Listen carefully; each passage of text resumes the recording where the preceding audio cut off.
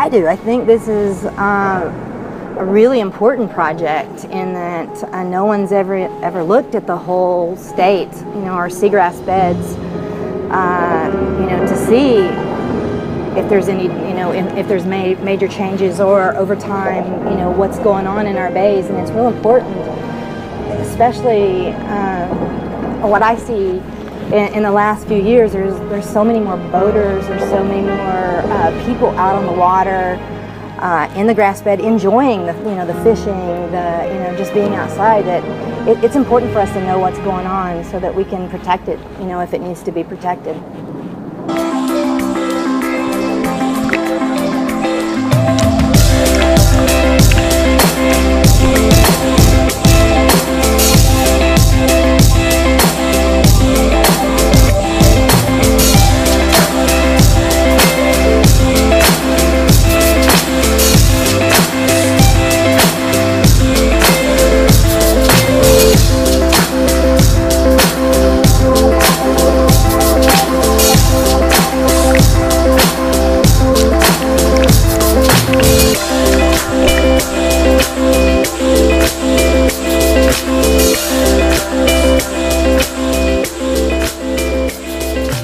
Our statewide monitoring extends from Cedar Bayou in the north to Lower Laguna Madre in the south.